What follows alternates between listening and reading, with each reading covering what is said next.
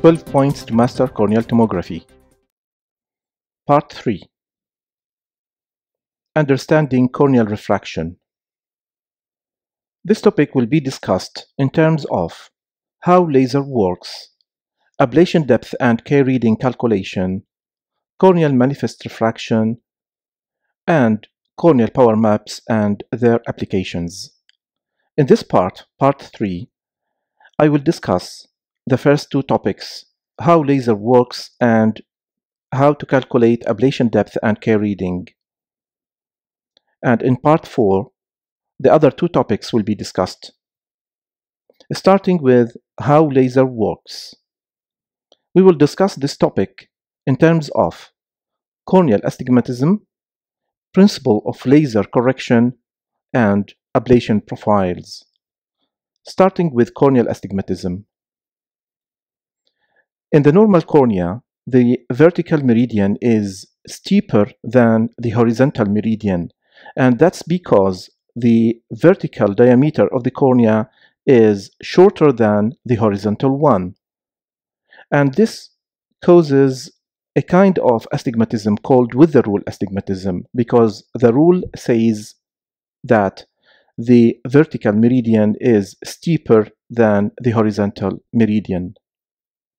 In order to understand corneal astigmatism, I'm going to discuss two simple cases of with the rule astigmatism.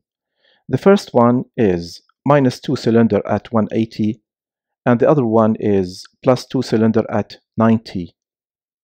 In the first example, which is -2 cylinder at 180, the vertical meridian is steep, while the horizontal meridian is plano. And the difference between these two meridians reflects the -2 cylinder at 180. Now, this is with the rule astigmatism. Why? Because the vertical meridian is steeper than the horizontal one. In addition, the vertical meridian forms an image that is in front of the retina, while the horizontal meridian forms an image that is on the retina.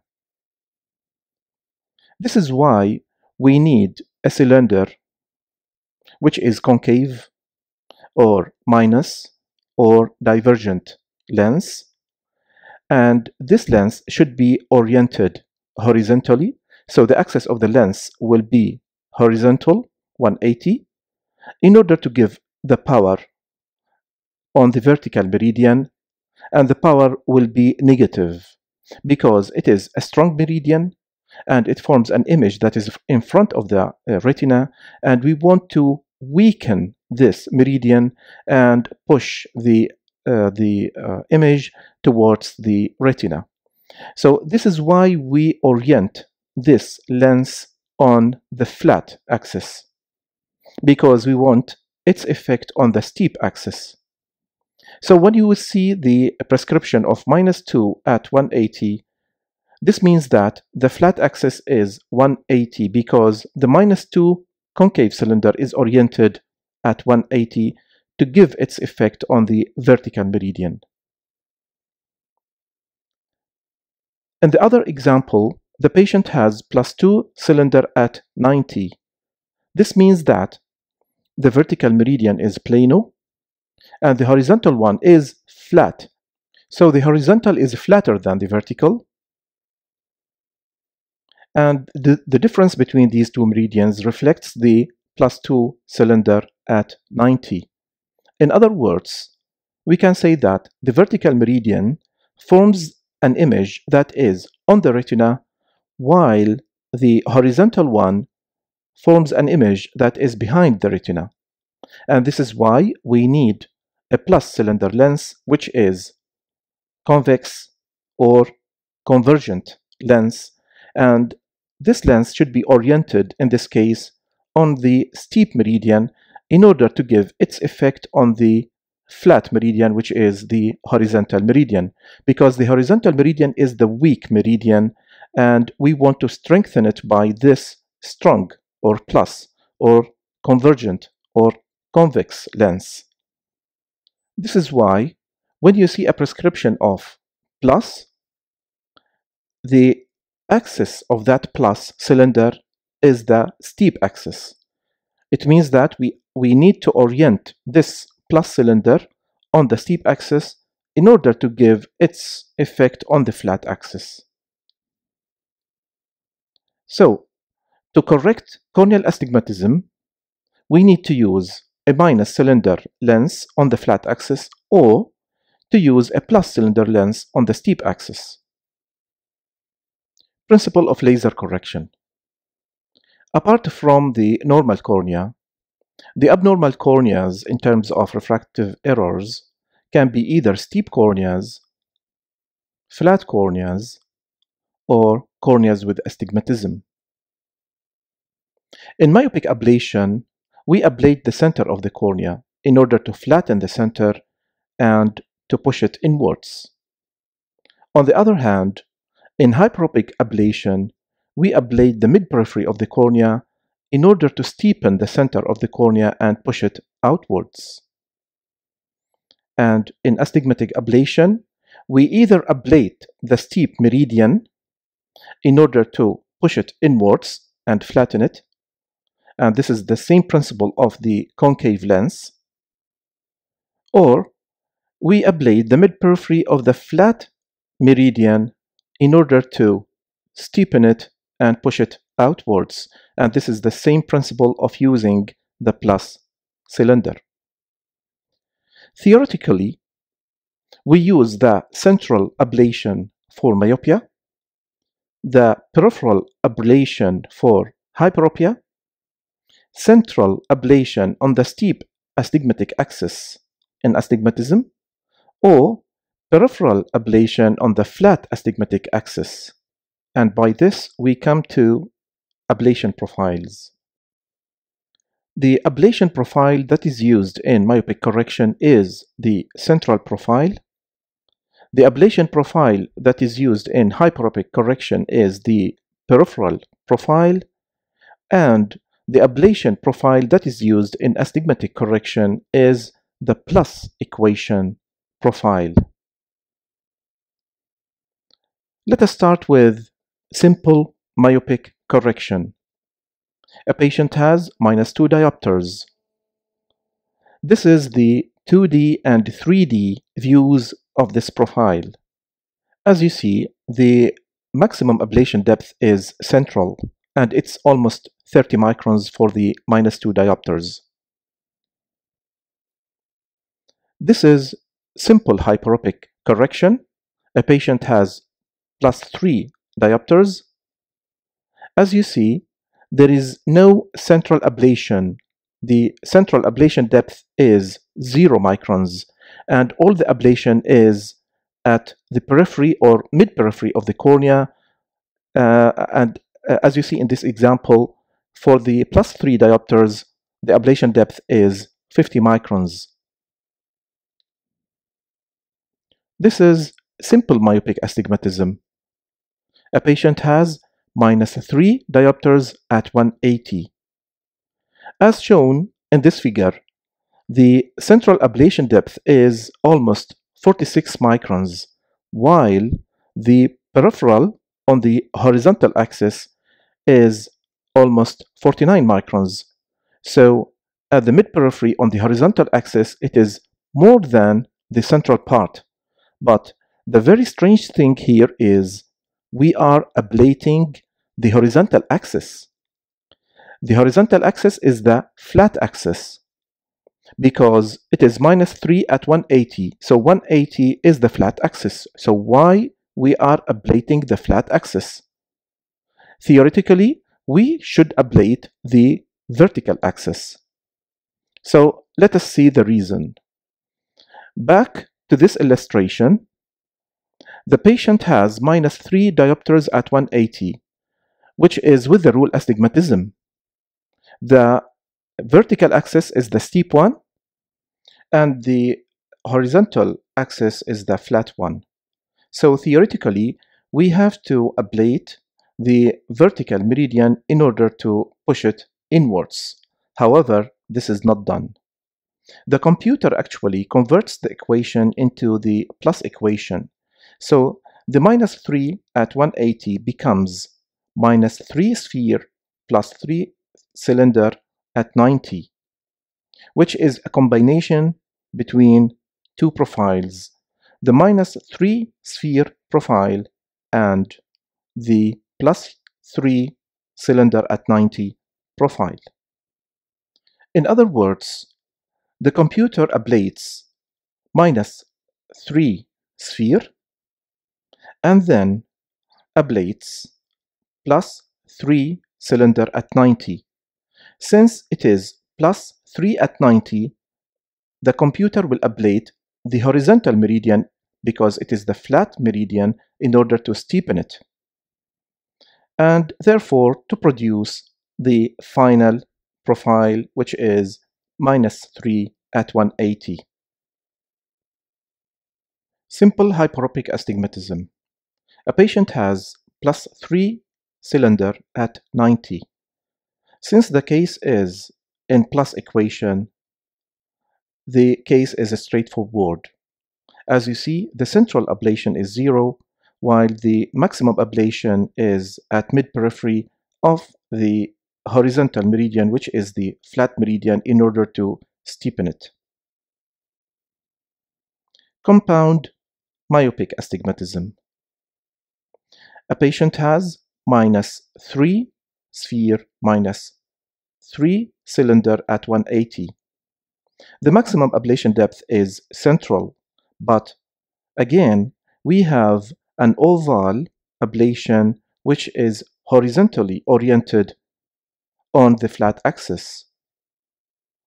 And this is because the computer converts this equation into the plus equation, which is minus 6 sphere plus 3 cylinder at 90, which consists of two profiles, the minus 6 sphere profile plus the plus 3 cylinder at 90 profile.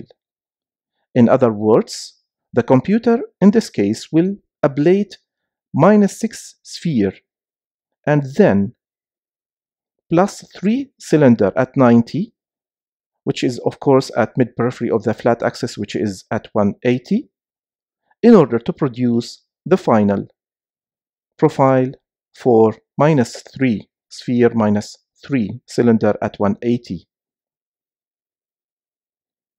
Compound hyperopic astigmatism. A patient has plus 3 sphere plus 3 cylinder at 90. Now this case is straightforward. There is no need to convert it because it is already in plus equation. So as you see, in the central part of the ablation profile, there is 0 ablation depth, while at periphery we have 2 ablation depths. One is the maximum on the horizontal axis in order to steepen this flat axis, and it is almost 110 microns, and one on the steep axis, which is 60 microns. Now, the one on the steep axis will correct the plus 3 sphere, while the one on the horizontal is an addition to the sphere to correct the cylinder. So the computer uses two profiles.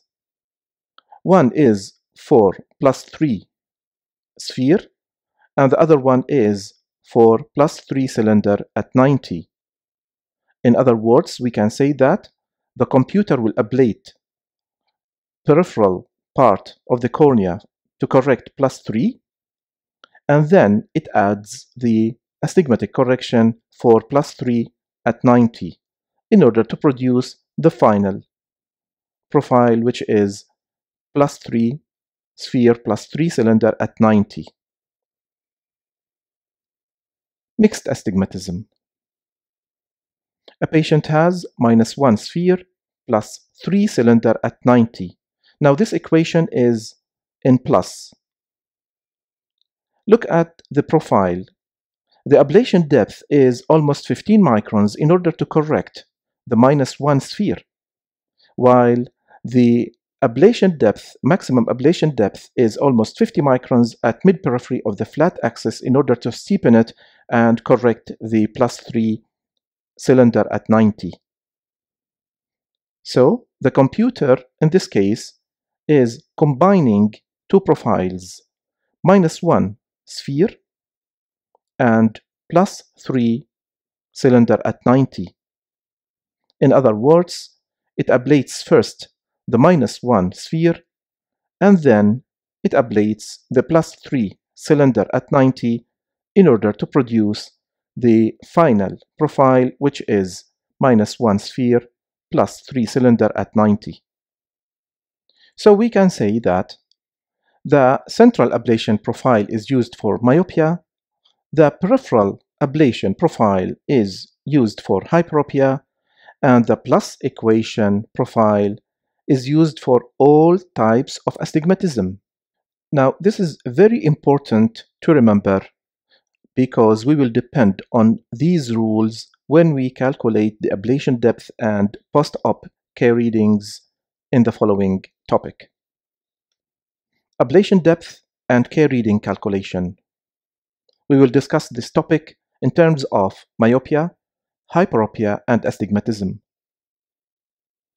Very roughly, we can say that for each 1 diopter of myopic correction, the laser will ablate 13 microns when the optical zone is 6 millimeters, 15 microns when the optical zone is 6.5 millimeters, and 17 microns when the optical zone is 7 millimeters. So it is easy to memorize 6, 6.5, and 7, 13, 15, and 17.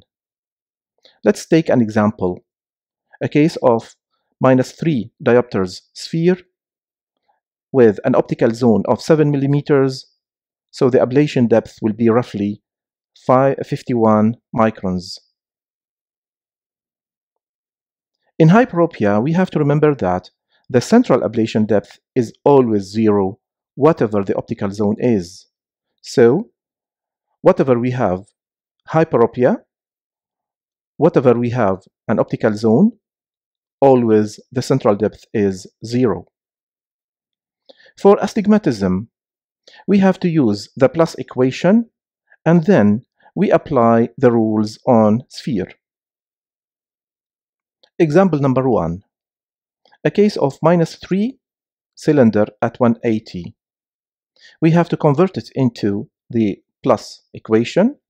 So it will be -3 sphere plus 3 cylinder at 90. And for an optical zone of 6.5 millimeters, the central ablation depth will be 3 multiplied by 15 equals 45 microns. Example number 2. -2 sphere minus 2 cylinder at 180.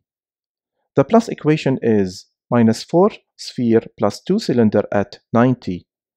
And for an optical zone of 6.5 millimeters, the central ablation depth will be 4 multiplied by 15 equals 60 microns. Example number 3. +3 cylinder at 90. And the plus equation will be 0 sphere plus 3 cylinder at 90. And for an optical zone of 7 millimeter, the central ablation depth will be 0. Example number 4. +1 sphere plus 3 cylinder at 90. The plus equation is just the same, +1 sphere plus 3 cylinder at 90, and therefore the central ablation depth will be 0 because we are treating hyperopic sphere. Example number 5. This is a case of mixed astigmatism. +1 sphere minus 3 cylinder at 180. First, we have to convert it into plus equation. -2 sphere plus 3 cylinder at 90. Then we apply on the sphere. In this case, I'm going to use an optical zone of 7 millimeters. So the central ablation depth will be 2 multiplied by 17 microns equals 34 microns. Coming to K reading calculation. The first rule is, in myopia, both Ks will be reduced by minus 0.8 diopters per minus 1 diopter of correction. In hyperopia, both Ks will be increased by plus 1.2 diopters per plus 1 diopter of correction. And in astigmatism, first, we have to use the plus equation. Second, we have to apply the plus on flat K. And third, we apply the minus on both Ks, as will follow. This is a case of myopia. A patient has minus 3 diopters sphere. His pre-op K readings, or SIM-Ks, are 43 diopters for K1, 45 diopters for K2. The correction will be applied on both Ks. The amount of deduction will be minus 3 multiplied by 0.8 equals minus 2.4. So the post-op SIM-Ks will be 40.6 diopters for K1 and 42.6 diopters for K2. In hyperopia, both Ks will be increased by plus 1.2 diopters per plus 1 diopter of correction. The patient has plus 2 diopters, so the increase in Ks will be plus 2 multiplied by 1.2 equals 2.4. We will add this value to both SIM-Ks, preoperative SIM-Ks, and the post-op SIM-Ks will be 47.4 for K1 and 48.4 for K2. Now we come to astigmatism. A patient has minus 2 sphere, minus 3 cylinder at 180. The first step is to use the plus equation. So we have to convert it to be minus 5 sphere plus 3 cylinder at 90. Then we apply the plus on flat K, only flat K. Flat K is SIM-K1. So the plus correction will increase flat K by plus 3.6 as shown in the table, and it will be 44 plus 3.6 equals 47.6. On the other hand, K2 is not affected by this plus correction, and it remains 46. Step number 3, apply the minus on both Ks. So, correction minus 5 diopters will reduce both Ks by minus 4 diopters as shown in the table. And the post-op SIM-K1 will be 43.6 and SIM-K2 will be 42 diopters. This is another example of mixed astigmatism. Plus 1 sphere minus 3 cylinder at 90. The first step is to use the plus equation. Therefore, it will become minus 2 sphere plus 3 cylinder at 180. Step number 2, apply the plus on flat K.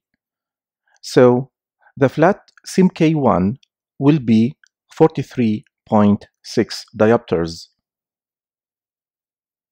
Step number 3, apply the minus on both Ks.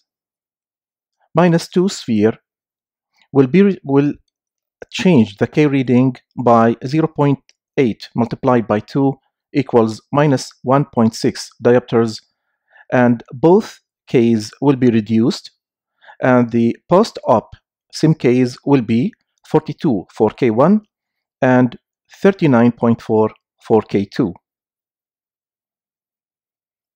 This is another example, a case of simple myopic astigmatism, minus 3 at 40.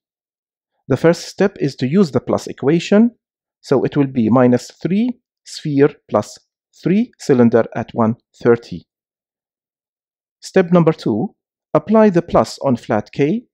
So SIMK1 is the only K that will be affected by the plus correction by almost plus 3.6 diopters, and it will be 47.6, while SIMK2 remains as it is. Step number 3, apply the minus on both Ks, and both Ks will be reduced by almost minus 2.4 diopters, and therefore SIMK1 will be 45.2 and SIMK2 will be 44.6 diopters as shown in the table. By this, we come to the end of part 3, and in part 4 we are going to talk about corneal manifest refraction and corneal maps and their applications. Thank you very much.